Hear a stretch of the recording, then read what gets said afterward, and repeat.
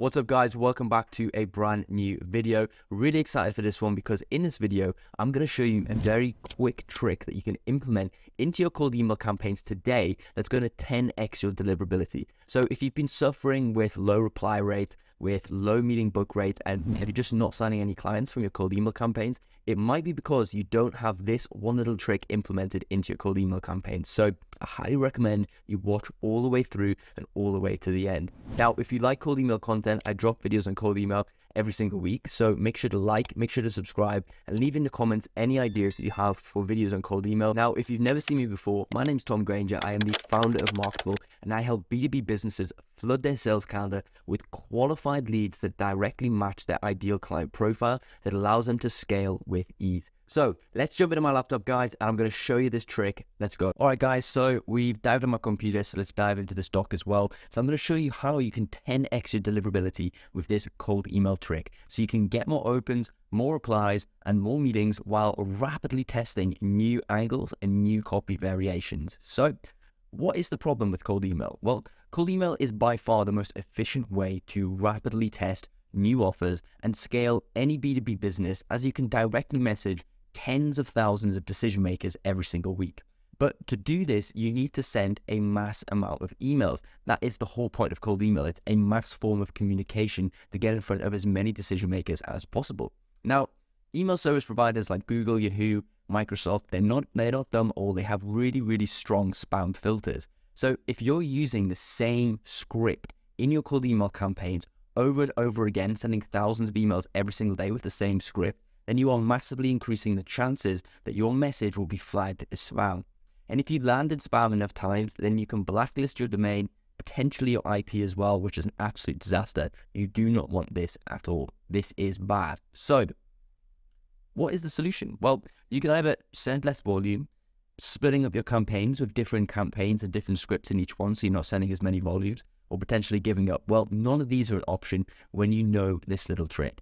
And this trick is called spin tax. This really is the Riz of cold emails. Now, spin tax or liquid syntax is basically a fancy way of saying that you're spinning the syntax. And syntax is basically the way that the words form a sentence in your message itself. So using spin tax in your email scripts ensures that every email you send is completely unique, allowing you to send the same messages to thousands of people with different combinations of words in each. So you're sending a completely different email, but the message is still the same because you're using words that have similar meanings. So let's have a look at the old way of writing cold email. So what you would say is something along the lines of, hey, first name, are you happy with your paid ads? The reason I ask is that recently we helped company X achieve Y in just Z days. Is this of interest to you? So the only thing that's going to be different in this email is the first name. Now, people may have the same first names, like, I don't know, you might have lots of Jameses, lots of Toms, whatever. So eventually you're going to end up sending the same cold email over and over again. So how do you get around this? Well, you utilize spin tax. So this is the new way of writing cold emails. So the email provider, so the email sending provider that I use is Instantly, and this is just how they trigger spin tax on their software platform. So look into it for if you're using Lemlist, if you're using Mailshake, look at what they use and how to utilize spin tax, but it's super important. So let me explain this to you right now. So every time that this email is sent, it's going to randomly choose one of the options that I've put here. So random, it's going to be either hi, hey, hello. Random, I'm curious, just wondering, quick question, are you happy with your paid ads, ROAS, CPA? You know, random, I ask because the reason I ask is random, case study 1, case study 2, case study 3. So basically, we're sending the same message and the same overall message over and over again, but with different words, different variations of words. And again, one of these might match up with one of these, and that might match up with that. And every single one is creating a different combination of words that say the same thing, but just in a different way. And what this also allows you to do, as I mentioned earlier, is to rapidly test different angles and different copy. So for example, you may get lots of replies to paid ads, to ROAS, to CPA.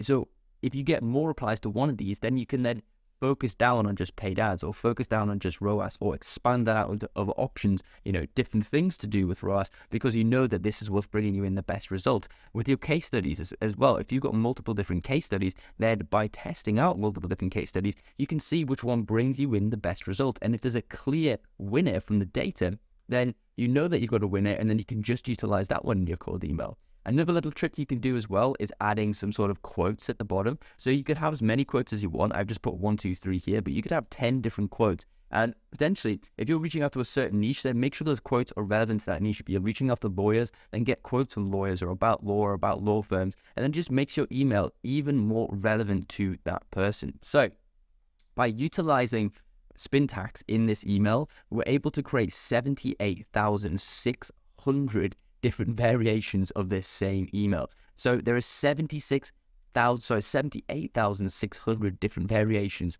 of this email. So it just shows you how powerful spin tax is. And this is a really simplified version of spin tax. You can get really deep. You can spin your entire email, and you can put 10 different options for every single, every single brackets that you have open here as well, and make it really, really optimized. So this is the exact trick that I use. So if you don't utilize spin tax today, go into your cold email campaigns and make sure that you get some involved in your campaigns, because it's going to massively improve your deliverability.